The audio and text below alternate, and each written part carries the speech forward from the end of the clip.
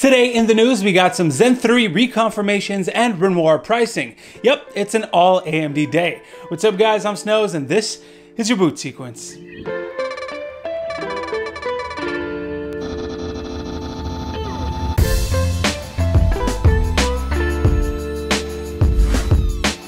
In AMD news, we got yet another confirmation of the timeline for AMD's next generation CPU architecture.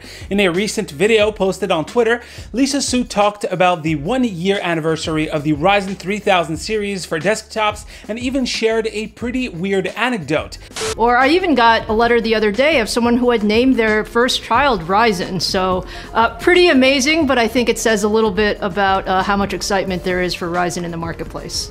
Anyways, at the end of the video, which is clearly aimed at mainstream consumers, Lisa Su confirmed once again that Zen 3 is on track, that it's looking great in the labs, and that it is coming later this year. Also in AMD news, some Renoir chips have surfaced again, this time with some pricing information too. All of this info comes from Twitter user Hi-Fi Hedgehog, and as any leaks coming from a single source, it's important to take it with a grain of salt. First is the 4700G. Not only has the part been spotted with all of its specs, but an overclocked version has also been spotted from IT Cooker. The overclock brings the chip from its boost clock of 4.4 GHz up to 4.765 GHz. Now that is 7% over the single core boost of that chip, and this is an all-core boost as you can see from the clocks reported right here. This is insanely impressive and makes me think AMD might have used the N7P process from TSMC, which doesn't require too many design changes. We unfortunately don't know what kind of cooling solution is used for this CPU though, and I'm curious to see how far it can go with per CCX overclocking on top of that.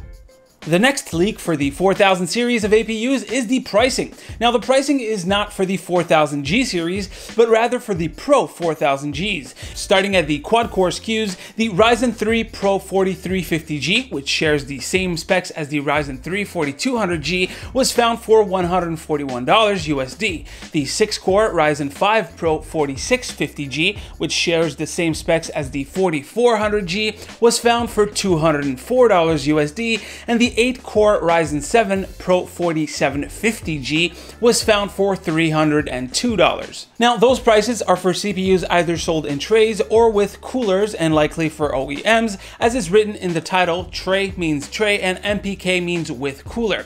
But unfortunately it doesn't seem like it's going to be available as PIB or product in boxes, which is what we the consumers buy. Nevertheless, while tray CPUs are usually less expensive, the Pro models also usually cost more. So these costs could be offset and give us a more accurate view of the retail pricing.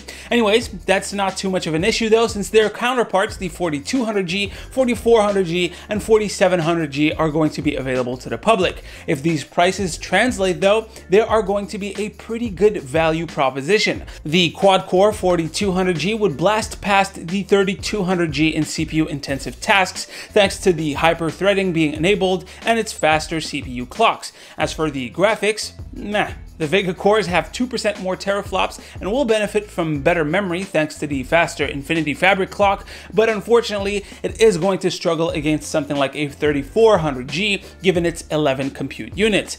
As for the 4400G, it might struggle in graphics against the 3400G with about 23% less raw T-flops, but you're getting 2 extra cores, which is a pretty good value for an APU at $200. And lastly, the 4700G would crush the 3400G with 8 cores and about 10% more T-flops on the graphics side. Now I know that T-flops is not everything, and yes, we're comparing Vega to Vega, but Renoir will benefit from other things like the faster Infinity Fabric clock speeds, which would either close the gap or make it bigger depending on which CPUs we're talking about.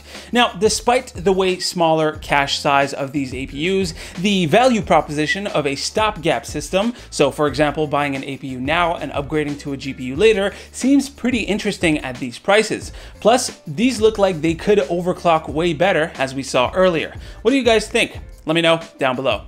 And that is pretty much it for the catch up on the AMD side. Hopefully you've enjoyed. Drop a like if you liked it, a comment if you want to talk about today's stories. As usual, you can click right here to see the latest video right here. To subscribe to the channel, stay frosty my dudes, and I'll see you on the next one. Take care.